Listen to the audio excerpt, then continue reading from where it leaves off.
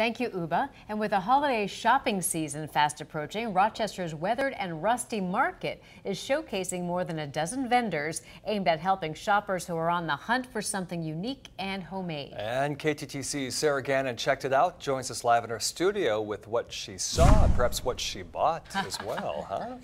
Good evening, Tom and Vivian. I didn't buy anything just yet, but the 6th annual Weathered and Rusty Market got underway this morning at the Olmsted County Fairgrounds. And trust me, there was plenty of items for shoppers to check out.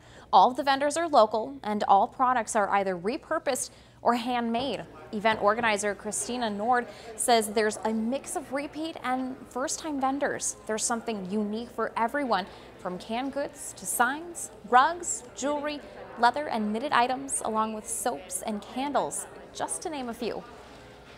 Unique things that people can't find in the store, so that's why we love all the handmade personal items. And it's usually a lot of gift giving because we're thinking about already Christmas and stuff like that. So that's why earrings and I don't know, anything, even some of the vintage treasures are like that they connect with, they love.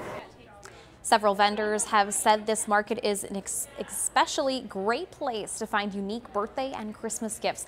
The Weathered and Rusty Market wrapped up for the night a short time ago and will open tomorrow from 10 a.m. until 5 p.m. at the Olmsted County Fairgrounds, Building 35. Reporting live in the studio, Sarah Gannon, KTTC News.